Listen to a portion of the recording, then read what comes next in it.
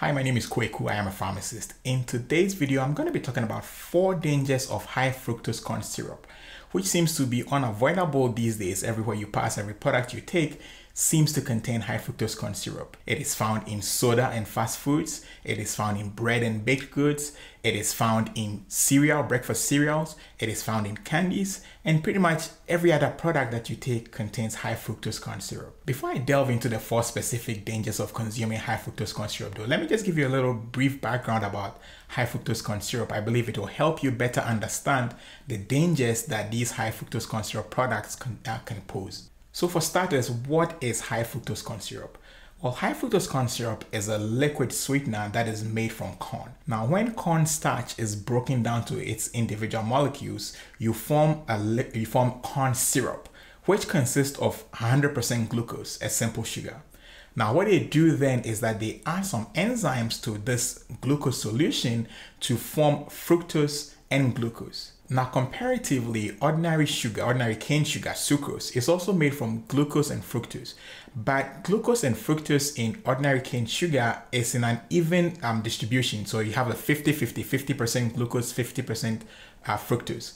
On the other hand, high fructose corn syrup contains approximately 55% of fructose and 45% of glucose.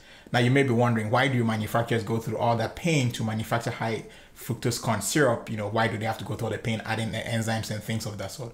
Well, for 3 main reasons. Number 1, it is cheaper. Number 2, fructose is sweeter. And number 3, in certain cases, it has even a longer shelf life. That means it can stay longer without going bad.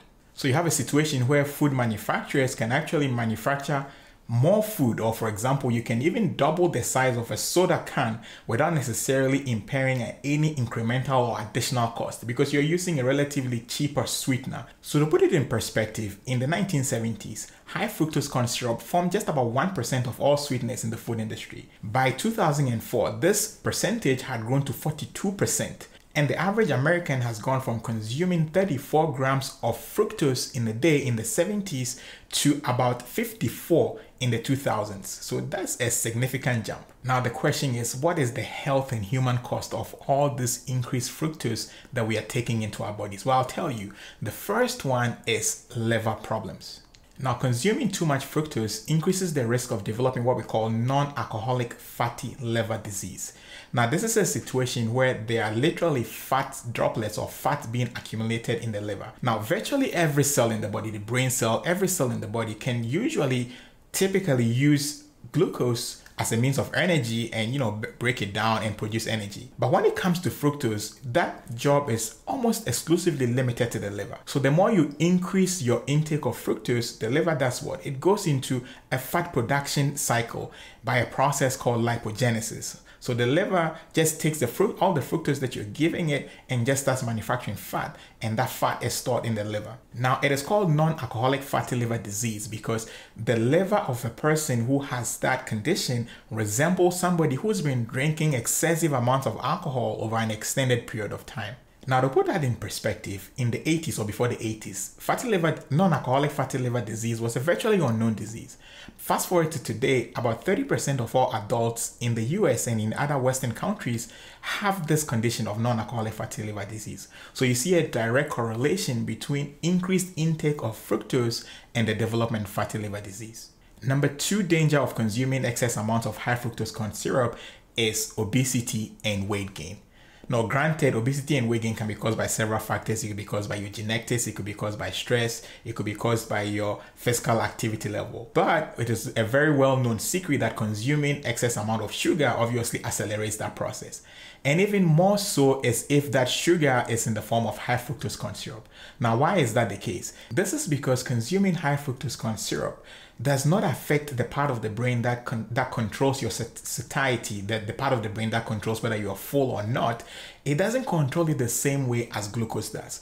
So for example, in one study, they divided people into 2 groups. They had one group take a beverage containing glucose and one group take a beverage containing fructose. What they realized was that in the group that took the fructose, they realized that the circulating amount of the hormones that control whether you feel satisfied were not as significantly raised as the people who took the glucose.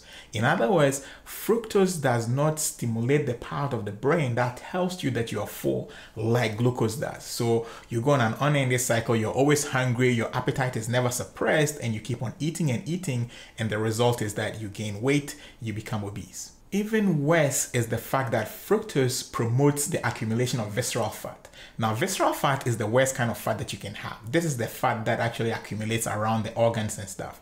And that leads to all kinds of health problems, including heart problems and diabetes. And that leads me into the third danger of consuming high fructose corn syrup, which is increased risk for development of diabetes. Excessive intake of high fructose corn syrup leads to insulin resistance, which is one of the biggest risk factors for developing diabetes. Now, insulin resistance occurs when your body or your cells stop responding as it should to insulin. So it results in a situation where your body keeps on producing more and more insulin, and if not checked, it results in a situation where you have extremely elevated levels of insulin, which is relatively ineffective, and therefore, even though you're producing a lot of insulin, you still have a lot of blood sugar, you still have a lot of sugar circulating in the blood. And if this is unchecked, ultimately, it leads to the development of diabetes. Number 4, increased risk of heart disease.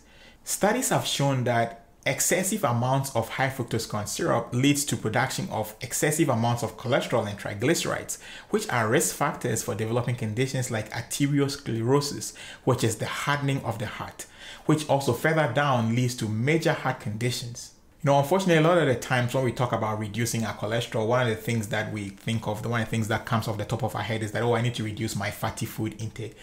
Forgetting that sugar, and in this particular case, high fructose corn syrup, can be one of the most guilty culprits when it comes to increasing cholesterol. Like I explained, high fructose corn syrup is, especially the fructose aspect of it, is converted directly into fat in the body, and this fat accumulates in the inner walls of the arteries. It accumulates in the liver, and it leads to all kinds of heart problems. There is research to point to the fact that a 6-week diet consisting of 17% fructose led to a 32% increase in circulating triglycerides. So the question is, armed with all this information, what are we supposed to do about it? Well, the first thing is that we need to cut back on products or foods that we're consuming that contain high fructose corn syrup.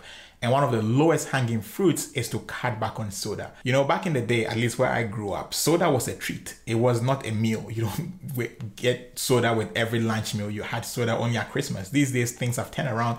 We have soda with every meal. So that is one of the lowest hanging fruits that you can cut out from your diet, at least, or minimize, to make sure that you're not consuming too much high fructose corn syrup. Another thing is that we need to learn to read labels well. Anything you're buying, flip the label, see what it contains. If it contains high fructose corn syrup, is there an alternative that does not contain it? And I believe if we start taking just these basic approaches, we can significantly cut down on our consumption of high fructose corn syrup. I truly hope you found some value in this video. Look out for my other series where I'm going to be expanding this topic more. Stay blessed. Catch you on the next video.